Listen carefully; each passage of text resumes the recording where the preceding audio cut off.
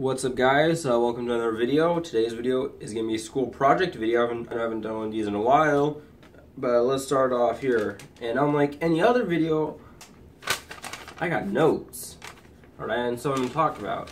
That's for my environmental science class, my final project, so of course, might as well, do it here, right now.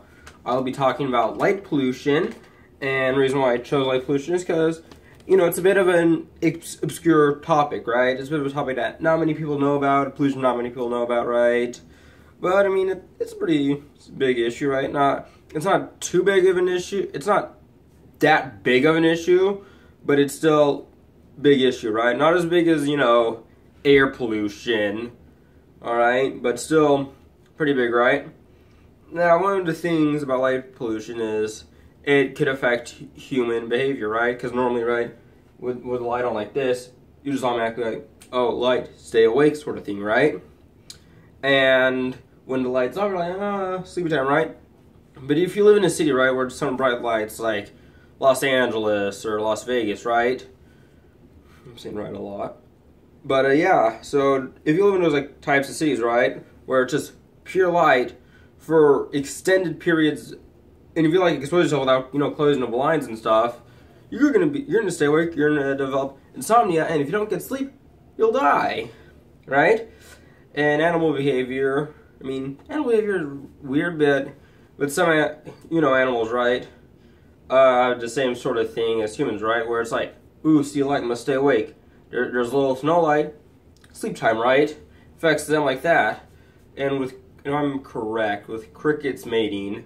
Not 100% sure on this, but crickets mating, right? They normally mate at night. That's why they make those sounds, right? And they do that, right? So that way they could, mate. But since they can't make that sound because middle of the day, and I think, if I remember correct, crickets are nocturnal. Not 100% sure on that, but I'm confident they are, right? They can't mate, and they don't have any children, so, right, that's bad. And since it is, around the holiday season, right? Christmas lights, especially now, right? So if you live in, person, right across the street from you has Christmas lights, it's going to keep you up all night. Same thing with human behavior, right?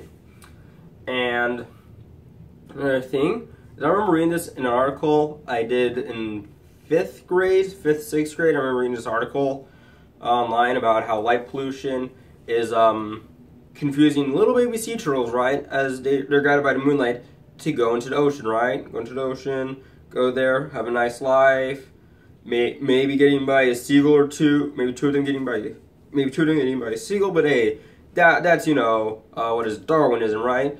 They go in there, not Darwinism, survival of the fittest, right? The baby sea turtles, right, don't manage to get into the water in time, seagulls eat them, gone, sort of thing. And with baby sea turtles, right, sometimes they hatch at night, right, so those ones have a big advantage.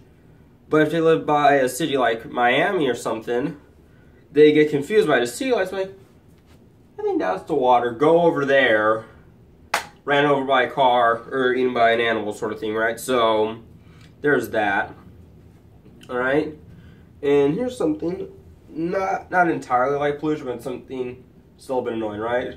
Some of my neighbors live, like the backyard neighbors, right? Always has their light on. For almost every night they have their light on. I could barely sleep because of that. Because I see the light and I'm like, oh, so I have to have someone try and block it. Sometimes it doesn't work all the time though. So some days I just don't get enough sleep, which is one thing about light pollution. People don't get enough sleep because of light pollution, especially when they live in large cities.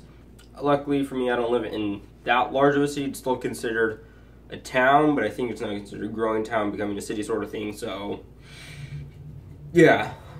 And that about wraps it up for this video. Not as long as I wanted it to be, but hey, and if you like this video, right, even though it's a school project video, I haven't done a school project video in since my English class, so hey, I think I might have improved, but hey, like the video if you liked it, dislike it if you dislike it. If you're new to the channel, subscribe. If not, hey, that's okay, and I'll see you in the next one. Bye, guys.